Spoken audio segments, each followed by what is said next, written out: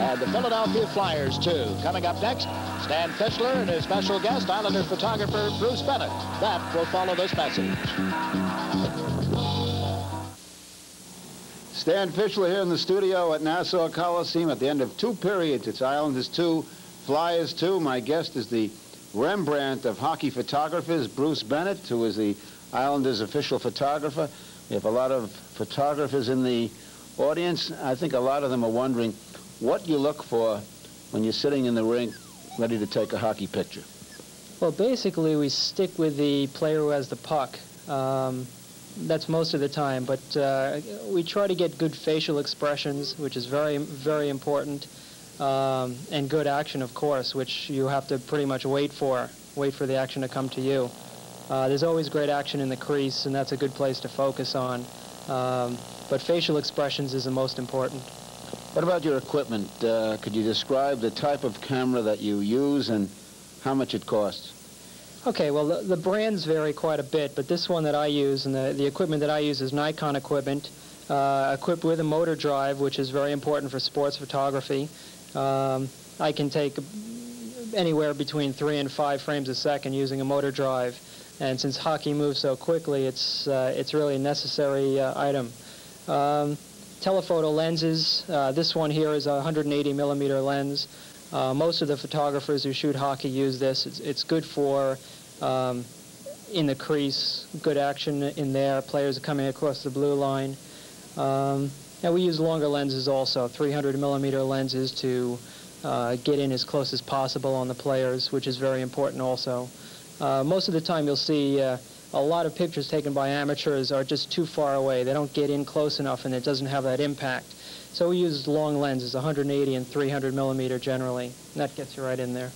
Bruce Bennett, there are some hockey players who are more photogenic, who seem to stand out more in photos than others. In your professional artistic opinion, which would you say are the 3 or 4 most photogenic players?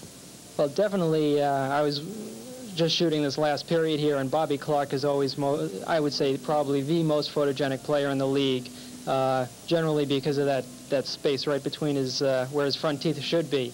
Guy Lafleur is terrific. Dennis Potvin, there's something about the way that Dennis Potvin skates that really makes the photographs come out great. There's a feeling of power when he skates, and that always makes him look good. Wayne Gretzky also is somebody who's very difficult to photograph, but you can get some really nice shots of him if you stay with him, if you can stay with him. You have a hazardous business. You're shooting the game from an area where there is no protective glass. Have you ever been injured? Yeah, I was injured pretty badly last year at Madison Square Garden. It's a little bit more dangerous there because you stand at the boards. Here at the Coliseum, you sit down, and the only thing exposed is your face, which could be trouble too. But at the Garden, I was hit in the back by one of the Boston Bruins, and it knocked the wind out of me. And as I rolled around on the ground, the first thing that I saw above me was Leon Stickle and a couple of the Ranger players, and Leon Stickle, the linesman. The linesman, right, asked me, he wanted to know if he said the girl in the front row wanted to know if our date was still on for tonight. So they had to take me out on that one. But okay, we'll be back with Bruce Bennett, the Islander photographer, in just a moment.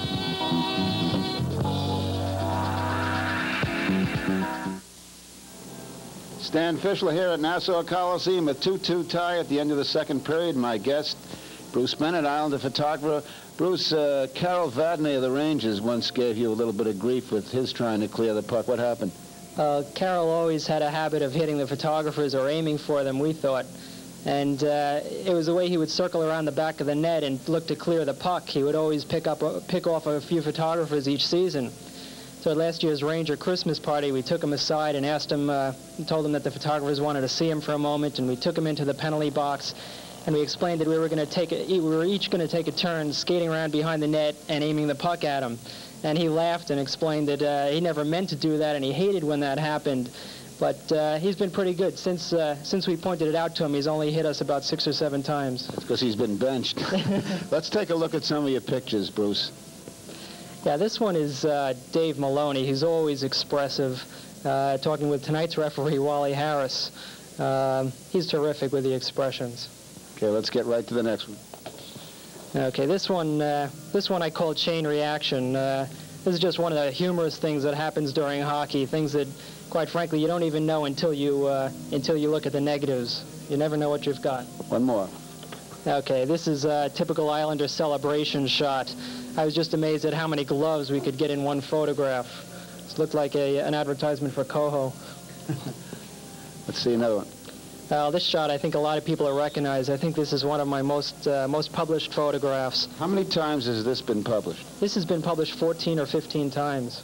In case some of the fans may not be aware, that is the Stanley Cup winning goal, 1980, Bob Nystrom and Lon Henning in the picture, Mel Bridgman, I believe Bob Daly of the Flyers. Now, where were you focusing during that sudden death overtime?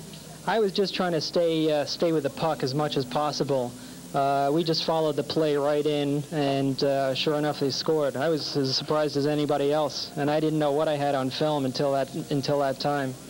Bruce, we're going to have to go now. I want you to come back and show us more photos. That was Bruce Bennett, the Islander photographer. Coming up next, Eddie Westfall and highlights of the second period.